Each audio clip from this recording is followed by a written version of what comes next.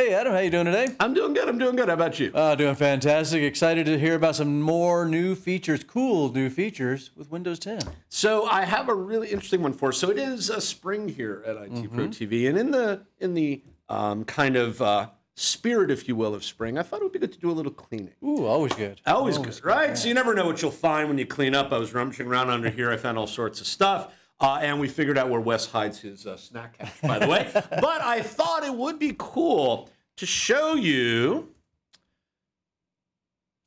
how to clean your desktop. Holy cow. When was the last time you saw my desktop look that clean? I'll be honest with you, Adam. I've been working with you for quite a while, and never.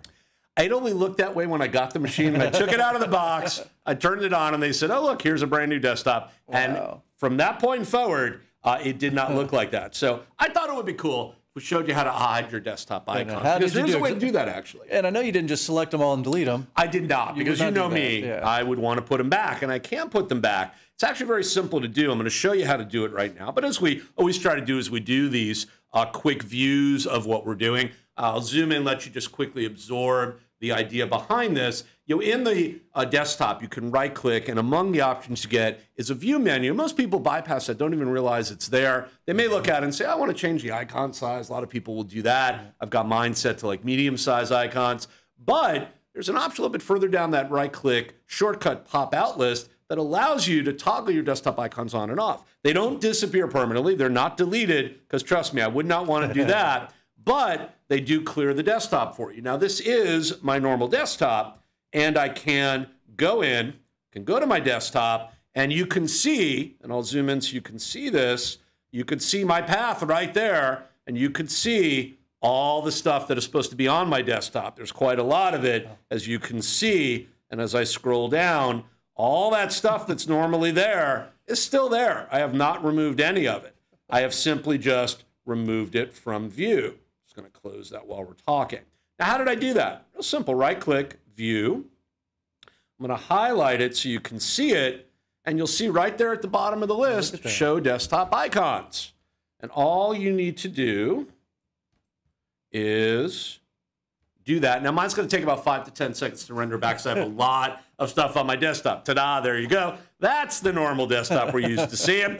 But I can easily remove and add them back in with no trouble. And if I want to remove them again, right, all I have to do is right-click. If you can find a spot to right-click. That's the challenge. Yeah. All I have to do is do that. Now, let me just show you what it looks like when it's set. You'll see there's a check mark to the left of show, indicating, yes, I am doing that. So all I have to do is simply just go over here, uncheck, and boom. It goes away really quick, but it actually takes several seconds to come back. But that's all you got to do to remove your desktop icons. Now, you were saying to me, you know, this may be an issue. I would use it, but I potentially could be concerned about the fact that the icons would actually be deleted or perhaps not come back permanently. So they're not being deleted, unless, of course, you choose to go delete them. They are simply removed from the view, essentially turned off. Now, we used to be able to do this with, and we still could, with group policies. You know, who hasn't taken advantage of an unsuspecting coworker and hidden, you know, the icons on the desktop? I'll admit I'm guilty, Take right? a nice picture of their desktop and put it on there. Why is nothing working, right? I mean, it's a slow day in support, right? You got to do stuff to stay occupied. So we've all probably played around with aspect of this, nibbled at the edges in Windows XP, Windows 7, Windows Vista, etc.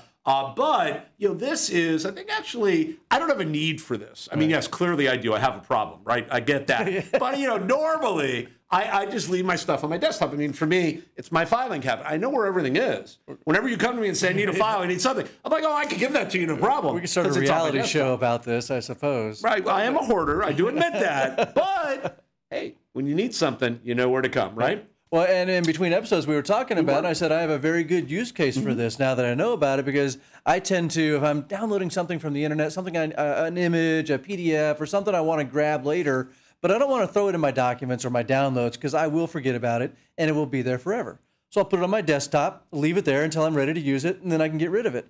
But in the meantime, it's there, and if I need that clean desktop because I'm doing a presentation or something like that, this is a really handy Toggle way. it on and off, right? Yeah, just hide them real quick, do what you got to do, and then bring them right back, and there they are. 2 thumbs up. I like this one. This is probably one of the coolest cool new features. In the spirit of spring cleaning, right? Showing you how to do that. You're never going to see my desktop clean again. So rewatch this as often as necessary, but that's never going to happen again. But I actually thought this was just kind of a neat little short one, but actually maybe a little useful one, depending on what you're doing. Absolutely. Yeah. All right, Adam. Well, we appreciate that. Another great look at one of those cool new features in that latest version of Windows 10.